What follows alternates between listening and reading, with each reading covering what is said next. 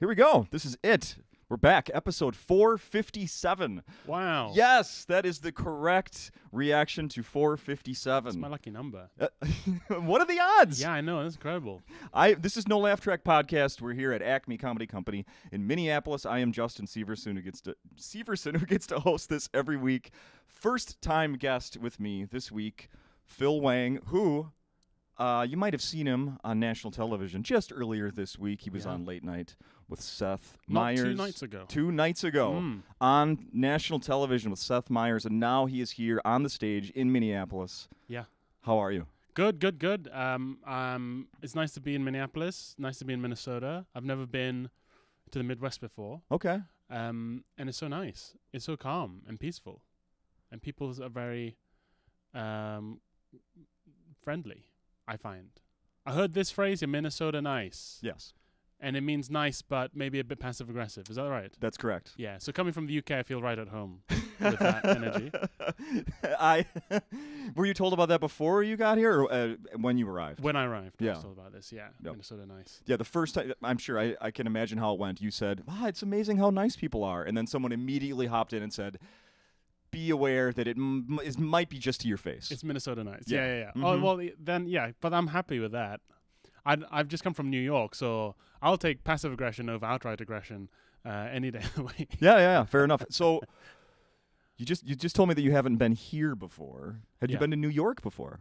Yes, I've been to New York before. I thought I've so. Been to little bits of the States before, but I've never been out west, and I've never been Midwest.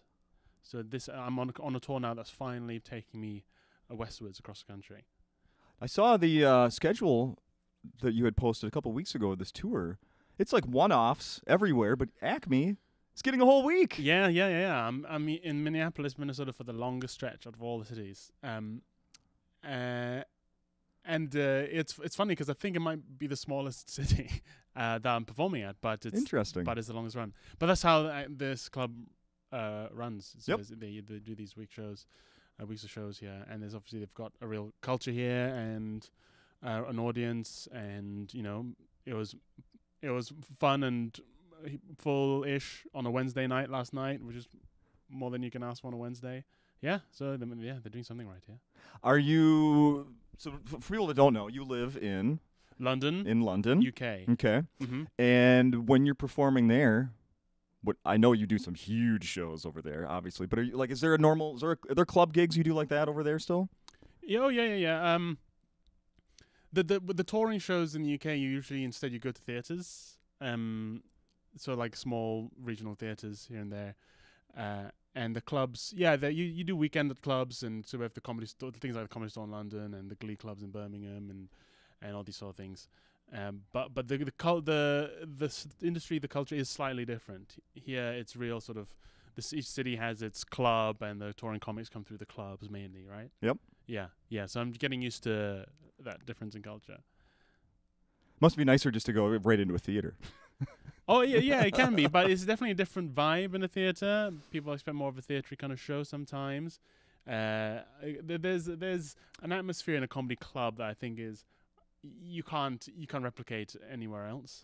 We were talking briefly before we started here. I was telling you about a part-time job I have working at a stadium. Last weekend, John Mulaney was in town. Oh wow! Doing a show there. He played the stadium. 14,000 tickets were sold. Wow, that's incredible, isn't it? I've never. So I worked and then stuck around and watched a little bit of it, and it's not the right place for comedy. Yeah. No matter how good somebody is, it's just I you prefer have this so much more. Yeah, at those sizes of venues, you end up just watching the screen, right? Yeah, You end up completely. just watching the comedian on the screen, and it's like Yes. it's cool to be in the same. It's nice to have the atmosphere of everyone watching this comedian together, but for the most part, it feels like you might as well be watching them on TV. Yeah. Even yeah. the laughs sound different. Like they just echo differently in the room. Well, I guess there is kind of no echo, right? Well, It I guess sort of yeah, dissipates it's the negative echo. Yeah. Whereas in a club like this with a low ceiling, it becomes like a pressure cooker. Yeah. And that's when a night really kicks off. Like I don't think a comedy show in an arena has ever kicked off. I don't think it's ever, it's really lit off. I agree. There's never been like an explosion. You can't feel that sort of explosive kind of cathartic animal release that happens in a comedy club with a low ceiling, where everyone in the room is on board with something, and a comedian times something just right, or something perfect happens right at the right moment, and the whole place just explodes. You can't get that at an arena, no matter how good the comedian is. Yeah, I completely agree. Although, like, if you think back, would be kind of fun to, if you could get in a time machine and go back and see, like, what would a Dice Man been like at his prime of his, or Eddie Murphy, like, what would that have been like? I'm not sure, but so this is your first time in Minnesota. Are there things that you want to see while you're here? Anything like, I do know about Minnesota. I want to go to the. I want to go to the Mall of America. You do? I do. Just because I understand at some point it was the largest mall in the world. I guess so, yeah. And I also do need pants. So there's a practical element to it. I like to be able to marry practical purposes with my sightseeing, if possible. And then I do want to see this big cherry in a spoon. Oh! That I've heard about. I've been told there's a big cherry in a big spoon somewhere in Minneapolis. There is. It's not far from here at all. Oh, great. Not far from here at all. In fact, they had it was recently repainted. Had you heard about this? Ooh. And for some reason, is it touched up, or is it blue now? Is it a different color? A touch up. Okay. Yeah, it's now it's a grape. It's a completely different fruit. They for some reason they couldn't find a professional painter to do the job in Minnesota. You'll see it. It's huge. A big job, yeah. They shipped it to New York. What? To have someone paint it. No, that can't be And then true. shipped it back here. You're joking. I'm not joking. God, the carbon footprint of that cherry. Can you imagine? Right? Wow. Why couldn't they ship the painter? I don't understand. No kidding. Why couldn't they just get the painter down on a plane? I know. It must be New York. Must be the only place that has a perfectly sized room. Right. They must have got the Brooklyn Bridge guys, because they're used to crawling over something and touching it up, right? It must. Yeah. Somebody has some sort of. I don't know. Was that the Golden Gate Bridge? I can never remember. But it was very strange to me. Just a little tidbit about that thing since you brought that up. Right. It didn't make any sense. So I saw some of the show. I saw your set last night. Oh, cool. Thanks. Fantastic. Oh, thank you so much. Fantastic. It was a fun show. A few people were asleep. But like dotted around, and they weren't bored. Wasn't me, because the people awake were really into it. But there's some, I guess, either people in Minneapolis they work really, really hard. Thank you. And they turn up at these shows tired, or they're on something. I have no idea, but it's one of the two. I had to stop the set at one point because a lady was snoring so loudly behind the pillar. But it was peculiar because usually either everyone's really into it, or if you do have people falling asleep, it's because the gig's not going well. But the gig was going well, but there were also some people sleeping. But I think that's just America, maybe. I think people, what I have noticed is people, American crowds, are much more capable of having distinct experiences within the crowd. Do you know what I mean?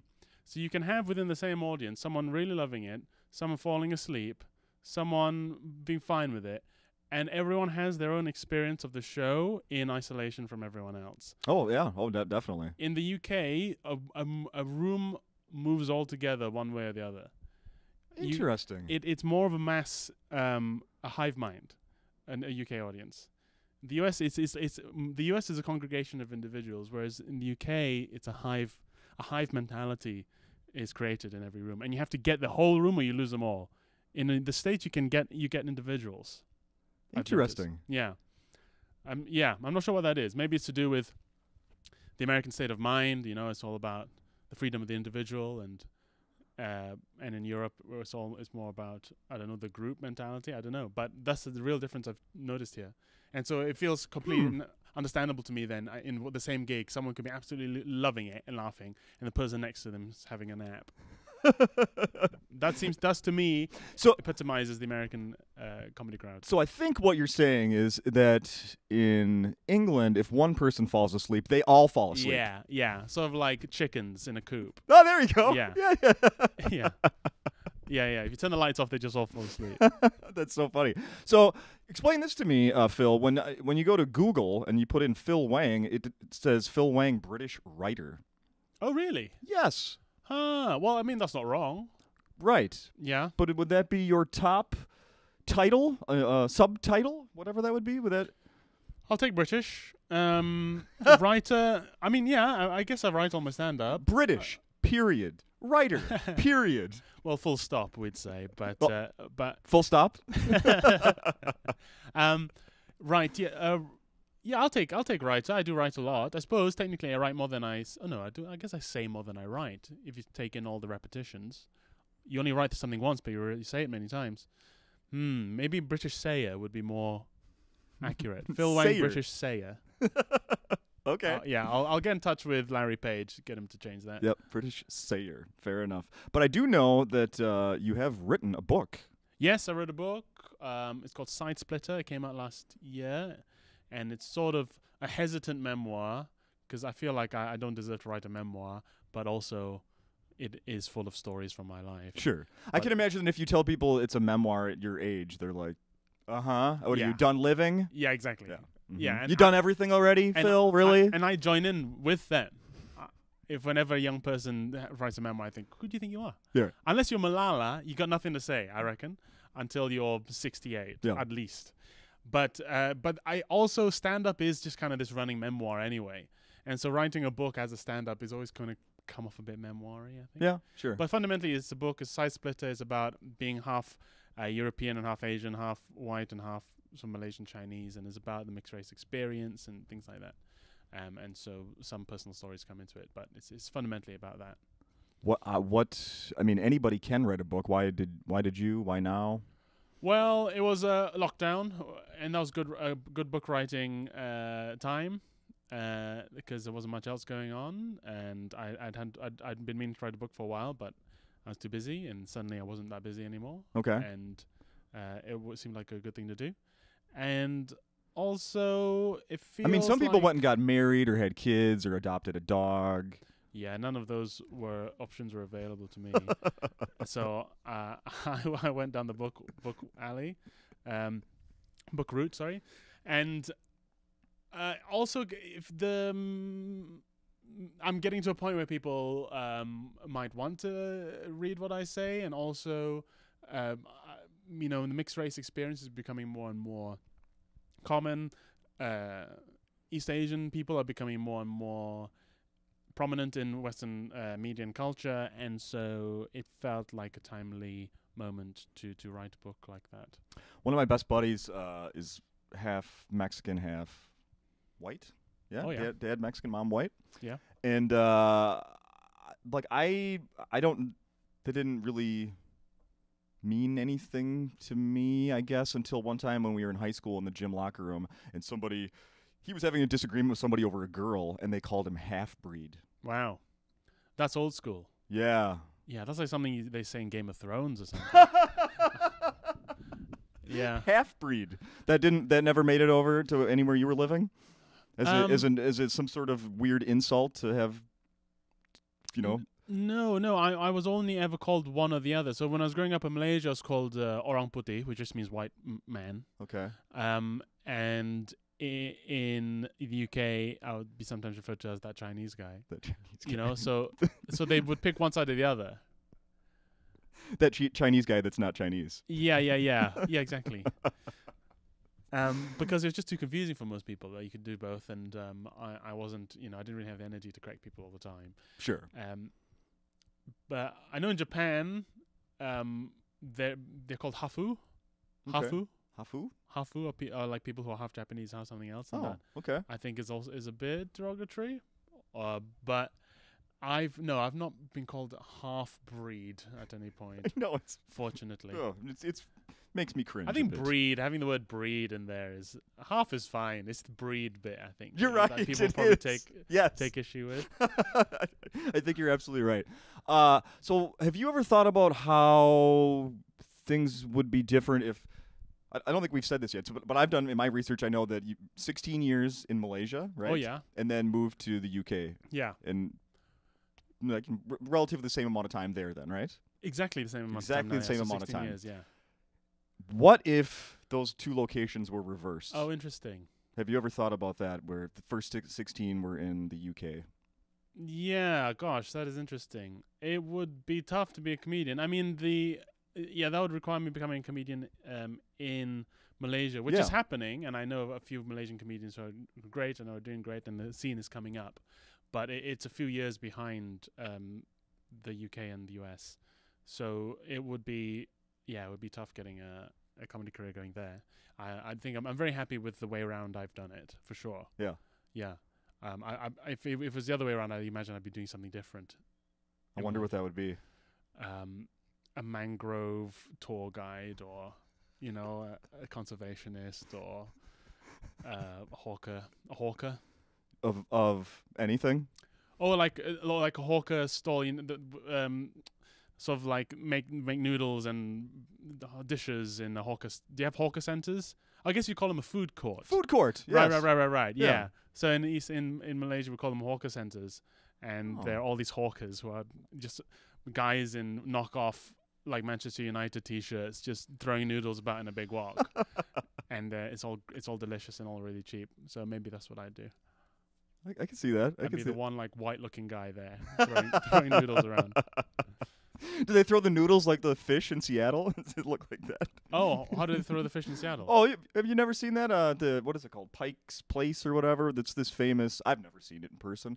Where it's this fish market, and they've done it for years. Where these guys throw these giant, fish back and forth to each other and catch them and try not to slip them, let them land on the floor. Oh, nice. Yeah. No, well, I mean, they're tossing the noodles in the wok. They're not passing them to each other. Yeah. Okay. Yeah. Because that would be messy. That's quite hard to catch. Messy. Here's what I know about making noodles. They had a thing on Sesame Street. Do you remember? Did you remember I mean, if that? there is a street for Asian food, it would be Sesame Street. Of course. Yeah. There was 30 years ago, there was a video on Sesame Street, and it was a Asian family, and they were making Chinese noodles. Wow. Yeah, and they had like their fingers like to separate. It was like just dough, and then they went through a machine to separate it. Right. Yeah. So were they just stretching the noodles out? Yes. Yeah, that's like la mian. It's just like these hand-pulled noodles. Yeah. Mm-hmm. Sesame Street is so great with that. They're always like decades ahead, aren't they? Mm-hmm. With like representation and stuff like that. It's still going strong. Yeah. Still going strong. So, at one point on the show last night, you asked about any Malaysian restaurants in the Twin Cities. Yes, and I've heard and there was one mentioned called Peninsula. Yeah. Somewhere. I'll have to make a trip. So that's something you'll go do? Yeah, for sure. I've always found it fascinating I kind of want to do a travel show where I just visit the most unlikely place of Chinese and Malaysian restaurants, like the most remote places. Mm-hmm. Like go to a Chinese takeaway in Alaska or something. Right. Just like as far away as you can from where you'd expect these restaurants to be. So yeah, a Malaysian restaurant in Minnesota would be fascinating. Yeah, I'd love to drop by. Yeah, and then critique how good or bad it is. Hey, this is not authentic. That'd be so mean-spirited of me. I presume that Malaysian people have traveled all this way. Like, this is terrible. You shouldn't have dared to dream. What's your backup plan? This is awful. Yeah. Mm-hmm. But no, I'll be looking forward to trying out Peninsula. What? So, like, if I went to a place like that, what would you recommend I order that's authentically Malaysian? Well, the dish that's sort of doing well now in the West is starting to come up is laksa, which is like a noodle soup dish, and the soup is sort of a curry-based, kind of coconut milk-based spicy broth with usually bits of seafood in it. Depending on where in Southeast Asia the laksa is from, everywhere has a sort of different variation. But laksa is a fantastic one. Char kway teow is these dark flat noodles that are dry. Those are my favorite. My favorite dish in the world is called OrWanguTang, which is these flat fried noodles covered in a gloopy sauce that only ever is translated into English as an egg gravy, which sounds disgusting, and it looks like mucus and vomit. Oh, jeez. But it's delicious. I've converted every single person I've recommended it to has been like, you know what, that looked awful, but that was absolutely delicious. Really? Yeah. Wow. Yeah. I'll be very impressed if Peninsula has Wartan because that's a deep cut. Okay, yeah. I was going to ask you that. Do you think this stuff will even be available here? I reckon they'll have char kway teow, they'll have nasi lemak, which is like rice with some spicy bits added to it, and they'll have mee goreng, and they'll have laksa. Anything on top of that is bonus. Okay. This is reminding me of the beginning of your, I watched Philly Wang. Oh, great. Thanks for watching. Yeah, every view counts. Yeah, that's right. It's playing at home right now as we speak. Yeah, great, perfect. Keep it on loop. This is reminding me of something that you say on there about the different Asias, the one who eat anything. Oh yeah, half of Asia plays cricket and half of Asia eats crickets, and that is basically in the Indian subcontinent and East Asia. Because it's funny, in the UK when you say Asian, the default is South Asian, and here in the States the default is East Asian. Yes. So if you say an Asian person here, people think of a Chinese person, a Korean person, a Japanese person. In the UK, they think Indian, Pakistani, Bangladeshi. So Yeah. I just, in my special, I just wanted to finally give us a definite descriptor of the two main types of Asian, and they're cricket Asian and eats weird shit Asian. And I'm a member of eats weird shit Asian, Yes. as exemplified by egg gravy. Exactly. Oh man. So I was going through your Instagram, I think it was, and Did you like anything? I didn't. Did I like or did I like? Did you tap on anything? Because every like counts. If I didn't, I'll go back. Great. I know I mentally did for sure. Okay. I have some. So the thing I like to do is I bring up there have been guests I've had on here that have found them that have ended up on a baseball card or an action figure or some just random cool objects. They've had baseball cards made of them. Yes. Wow. Yes. Do you not have to be a baseball player for that to happen?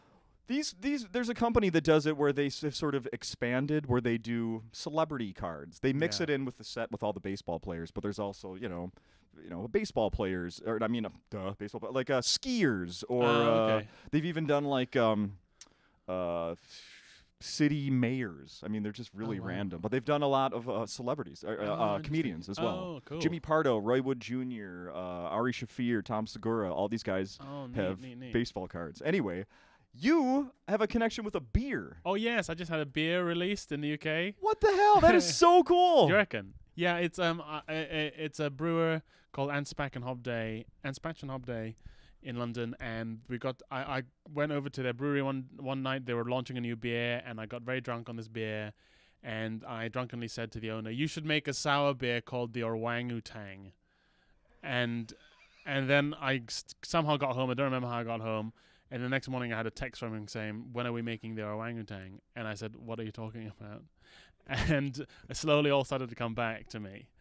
And so we made this beer called the OrWanguTang, which is a sour beer with a bit of mandarin orange of zest in it. And the proceeds go to an orangutan charity in Borneo, where I'm from. And the can has a drawing of an orangutan with my face on it, swinging through the jungle. Do you have a can at home, or case? Or? There's a case coming. Yeah, I was here when it just got released while I've been away. So I'm looking. There'll be a launch event when I get back. We're gonna have a live tasting, and a little show, I guess. But yeah, just a really fun little thing to be a part of, and the guys at the brewery are really great, and the money's going to some orangutan, so yeah, everyone's a winner. Will it be available here? I guess maybe if it does well enough, we could try and branch out, for sure. Maybe just at the comedy clubs. Maybe Acme could start stocking it. That would be genius. Yeah, we'll send barrels in. Yes. Yeah. So I'm a beer drinker, and I use this. I go on this app sometimes and enter, I'll rate the beers that I drink and then enter them in. Oh, yeah. What's the name of this app? It's called Untapped is the one I use. There are probably a lot of them. Yeah, sure. I've come across but as soon as I found out about this, I looked up OrWanguTang to see if it's on there. Is it on there? It is. Wow. No ratings yet. Yeah. Obviously. I don't think anyone's had any yet. It's incredible that it's on there already. Yeah, I know. Croydon, England? Is that where they make it? Yes. Croydon, that's right. Yeah. Brewed in collaboration with the Wine Society and comedian Phil Wang. That's right. In support of the Orangutan Foundation, the OrWanguTang is a lightly tart. Is that how we describe you as well? Lightly tart? Lightly tart, yeah, that's my disposition. Delicately salty. Also me. What's G-O-S-E? Gose? Gose. It's a type of beer, apparently. It's a German type of salty beer. Okay. A Gose. Infused with orange zest and mandarin puree. Azaka hops complement the sweet orange and bright citrus notes contributed by orange and mandarin, whilst a delicate acidity keeps the beer bright and fresh. balanced by a touch of salt. Yeah. Huh? Yeah, pretty good. Wow. Sounds good, huh? Yeah. It's good copy for sure. And 4% alcohol. So That's a perfect. you can drink quite a few of them, is what I'm saying. Right. Yeah. Mm-hmm. Mm-hmm. Yeah, I could drink a couple of 4s. Yeah. Yeah. Look, we're not here to get wasted. We're here for the orangutans. Right? That's right. Yeah. We're supporting monkeys. Yeah, Yes. that's right. Well, they're technically apes. Oh, but, darn it! You're right. Wow. The look money at is me. going towards education about the difference between monkeys and apes, and I'll give you my address when we're done here. Send it right to my house. Send that information right to my house so I know the difference. I don't know the difference beyond the apes are big. Oh, that is fantastic, Phil. I recently watched. Gilbert Gottfried passed away, recently, and Yeah, and then last right week. after that, I watched. Did you ever watch the documentary about him called Gilbert? No, I've seen The Aristocrats. Oh, sure. But no, I didn't see the documentary about him. So in the documentary, there's a part. He's like a well-known cheapskate. Oh, really? Yeah, and they follow him home in one of the scenes, and he just is coming back from being out on the road, and he has something he needs to put away in storage. So his wife, they go into this bedroom, and they start bringing out all these bins that are full of shampoo and soap that he keeps from hotel rooms. Oh, wow. I mean, there are thousands. Oh my lord. Thousands, Phil. Gosh. I always think there, but for the grace of God go I with something like that, because I'm quite cheap, and I'm finding it very hard to throw away a freebie, and I think I so easily could have been like that had I gone down a different path early on in life. I can totally understand that philosophy. Are you a hoarder at all?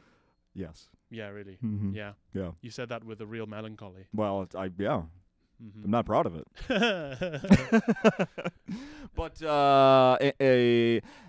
and if I traveled as much as you or Gilbert Gottfried do, I maybe would have gotten into that as well. I maybe have a plastic bin full of soaps and shampoos. But you know what hotels have started doing now? They have the big squirty thing that they're sort of nailed into the walls of the bathrooms. Yeah, they're on the walls. So you just squidge. So you're gonna need equipment now if you want to collect some free soaps. You're coming with a full drill and everything. The Sawzall. Yeah. Yeah. I mean, when I was a kid, I thought it was really neat when I was at a hotel, I would grab one of those do not disturb. And at one point, I must have had 24 of those things on my door at home. Really? Yeah. Just to really keep your parents out? Completely. Yeah. I mean, it doesn't work, but I always thought it was really cute. Yeah. Uh-huh. Yeah. All the different ones. So do you travel with merch at all? No, I don't have any merch. I feel like I should get some, but I'm so lazy, and I don't want to carry the stuff around. And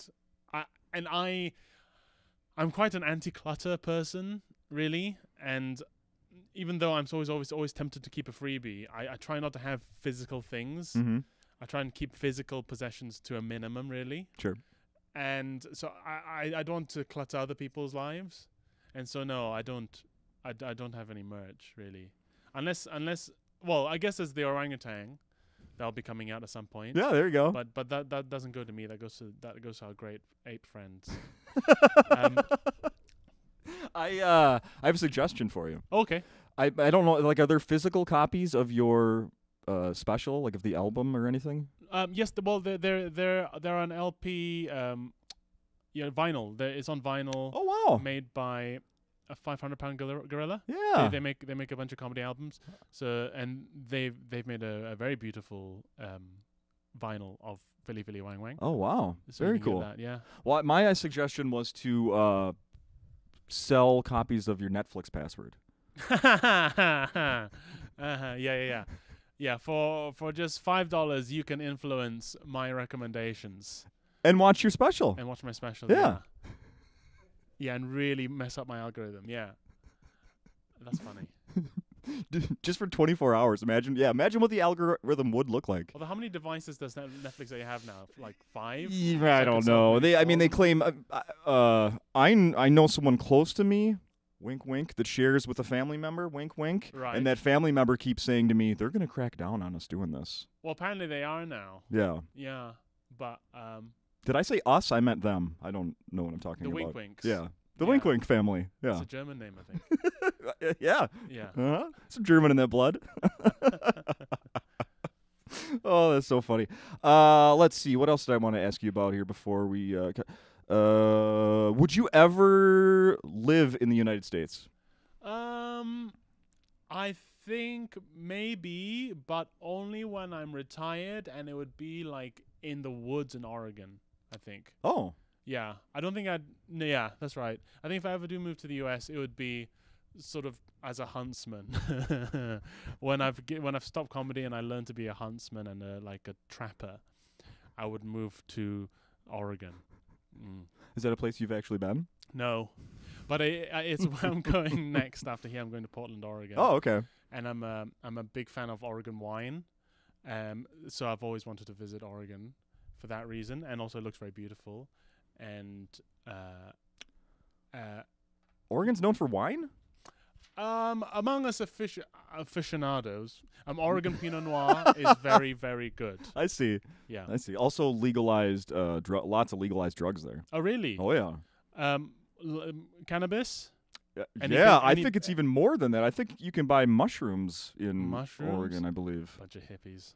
Bunch of dang hippies, yeah. Yeah. Mm-hmm. I was in New York, and they have like marijuana being sold out of food trucks now. There's trucks just with pictures of weed all over them. And you just go up to the trucks and you just buy your weed from a food truck, and a policeman will walk right by and there's nothing at all. Times have changed. Really have. Times have changed. And nothing can adapt as quickly to changing times as American business. You know, for a truck to be designed, built, and set up that quickly, it already feels like these trucks have been there for decades. Yeah. You know what I mean? Oh, yeah. Well, they were probably used to, like, distribute N95 masks 2 years ago, and then we ran out of those. And right. Now they swapped them out with weed. Yeah. Now they're making weed brownies. Yeah. Yeah. Uh-huh. Yeah. It's crackers. Absolutely crazy. Mm-hmm. So, yeah, if I were to move to the US, it would be as a sort of, like, Nick Offerman figure in the woods. Oh, yeah, I could see that. Yeah. Yeah. I mean, I'd have to learn a lot of wood stuff, but I think I can do that.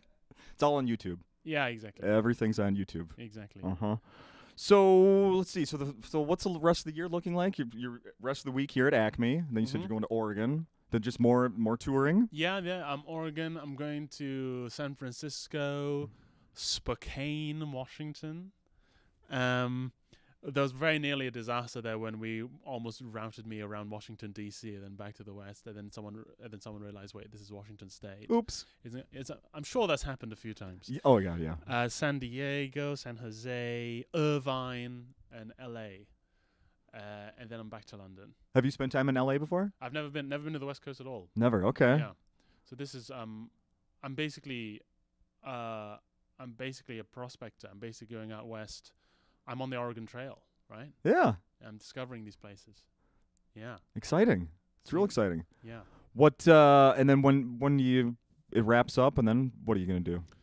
Back home? More Back shows home, there? Yep. More Shazam, a couple of TV bits to take part in, working up some scripted shows. I'm doing Montreal just for laughs at the end of July, and then back to the UK. Yeah, there's always stuff. Just ticking on. Yeah, there's more shows. I'm doing the Edinburgh Festival, doing a week there. So what kind of show will you do there? Same as like what you're doing here? Aren't they more like storytelling, like one theme? Yeah, usually. And I've tried that once, but it's just not my bag. So okay. I've gone back to doing just stand-up shows the way I like to do it. Okay. So it'll be some version of this. So this is my current working show, and it's always changing, metastasizing, building, and yeah. So it'll be interesting to see because I've had to take out jokes that are working in the UK that just don't work here. So I'll be able to put those back in and see how it goes at Edinburgh. And then hopefully at some point it becomes the next special. Yeah. Real quickly, I mentioned at the beginning that you just did the late night with Seth Meyers. Yeah. How long did you have? When did you find out you were doing that? Oh, a few months ago. Yeah.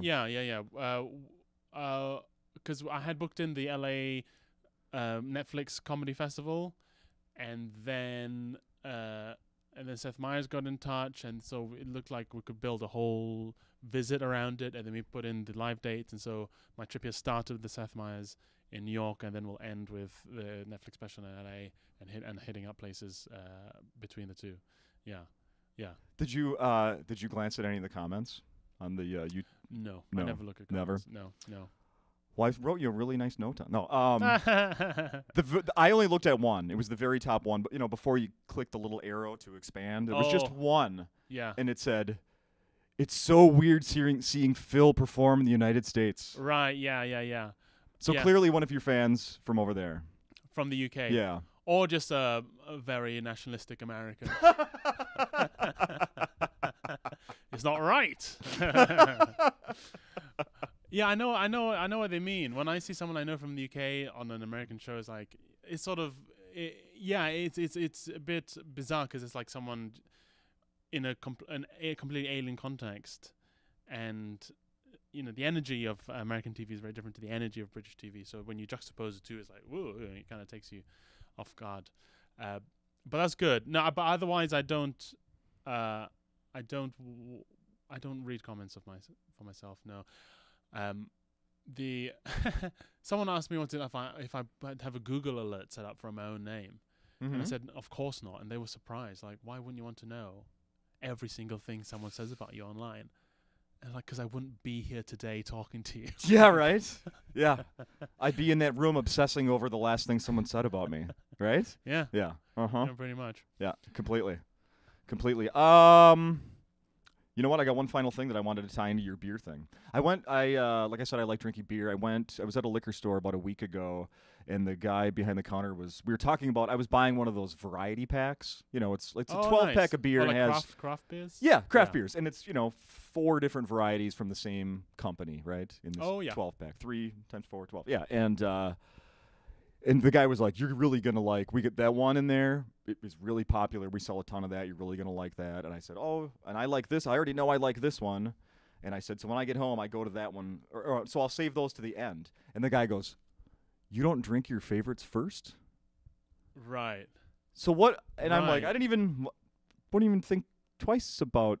Yeah, that's strange. That. Yeah, well, you save your favorites to the end because then you're ending on a high. Yeah.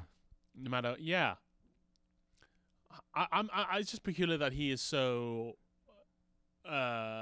rigid about how he drinks his craft beers. Yeah. I'm never going back to that store again. No, I'm kidding. No, they're dead to you. They're dead to you. It turns out they were 3 out of the 4 were good. 3 out of the 4 varieties were good. Okay. What was the 4th? It's these milk stout. Oh, milk stout. Right. Not for you. Do you like a stout? Sometimes. I love a stout. You do? Yeah, I love like a dark beer. I love a stout. Or a porter or something like that. Yeah. But I don't know, does a milk stout actually have milk in it? It does say it has dairy, so gosh, okay. It does contain dairy, so maybe it's got, because you can make alcohol out of lactose, so because that's just the form of sugar, so maybe that's what it is. Yeah, I don't know. Huh. Yeah. Well, anyway, you're getting a lot of comments from brewers on this. Oh man, we better stop. We better stop. Phil, this has been fantastic. And you have a podcast as well that you do. Do we even mention that? Yeah. I've got a podcast with my friend and comedian Phil. I'm Phil. My friend and comedian Pierre Novelli. It's called BudPod. It's just a podcast with 2 buds on it. Just check it out. BudPod. That's it. Very good. Yeah. That's it. Yeah. Phil, this has been great. So we're gonna, this will be out while you're still here in Minnesota. So hopefully people will listen to this and want to come see the shows while there's still tickets. Oh, sure. Yeah, we're at Acme Comedy Company in the city of Minneapolis in the state of Minnesota. Beautiful Minnesota. Nice Minnesota. Thank you, Phil. Thanks, Justin.